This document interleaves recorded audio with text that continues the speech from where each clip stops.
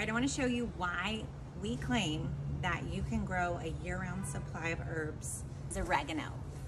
You could harvest from this weekly, all right? This is dill, okay? We have thyme. Are you buying those little plastic containers of parsley? You could have this parsley.